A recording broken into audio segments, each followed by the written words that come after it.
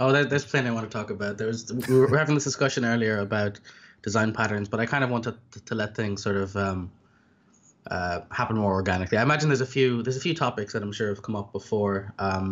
Most notably the separation between your code in the back end versus the code you write that sort of hits Unity. So Hmm.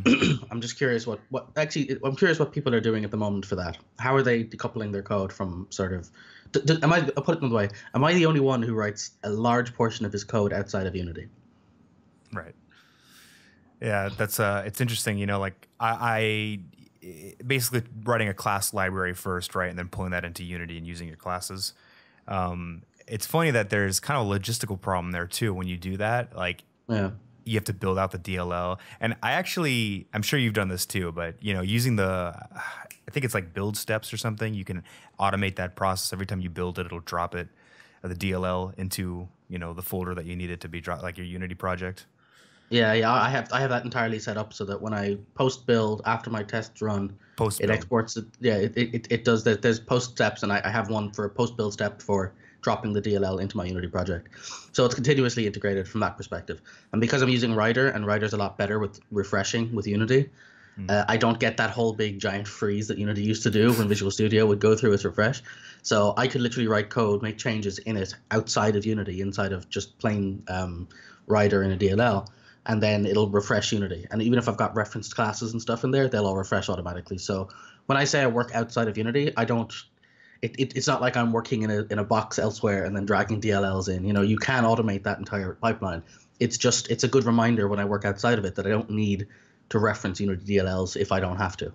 So it keeps things isolated when I work on things that really don't actually require Unity.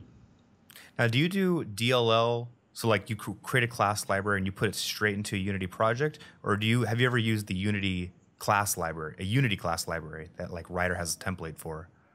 I don't know if you've seen that.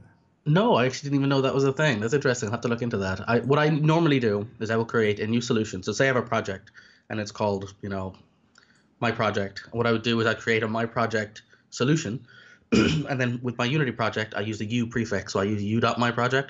So I have a Hmm. Unity version and then a non-Unity version. And in that non-Unity version, I would have my project as the base class library. Excuse me.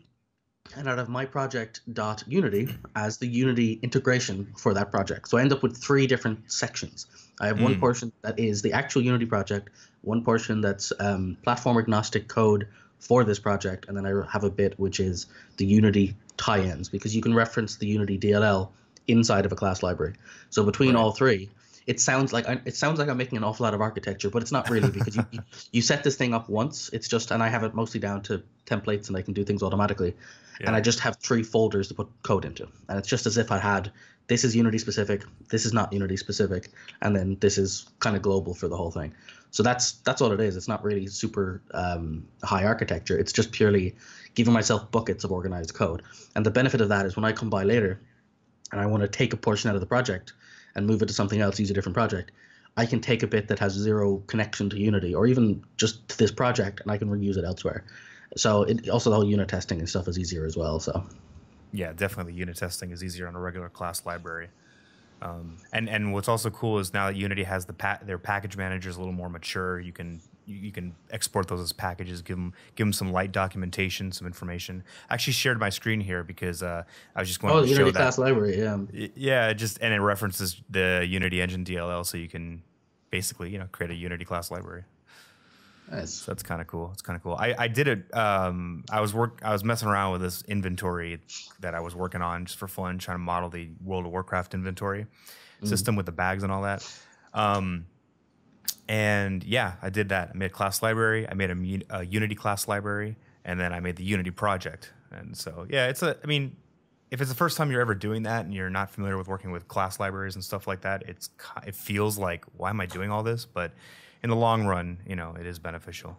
I see that someone asked, what are the benefits of a non-Unity versions? I'm imagining he's talking about, I guess, the code that is like platform agnostic. Yeah, I guess I think I'd put a big caveat to everything I've said and say that if you're not familiar with working with class libraries and working externally, don't bother. It's one of those things that it works for people who know what they're doing and how they've been doing it for a while. And you might find use in it later in your career. But it's just that I come from a background of writing my code for enterprise software, committing it, running unit tests on it, and then having some level of continuous integration. So for people who are not familiar with that term, it means every time you make changes and save your code and commit it to your source control, all your tests will rerun. So your code is consistently in a state of being verified if it works or not. And that means you can have a large chunk of your code that lives in this sort of tidy bubble that is easy to test, because Unity by its nature is just very hard to test, because the monobehavior sort of it's like a weed that creeps into every aspect of your code even when you're not using it.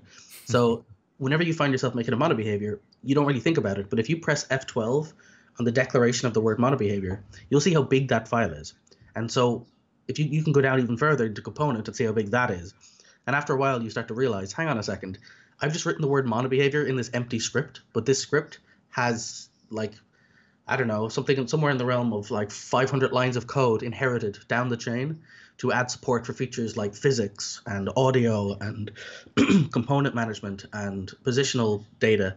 And it's like, am I using that when I write health dot amount plus equals 5? Like, am I needing any of that stuff that I'm doing?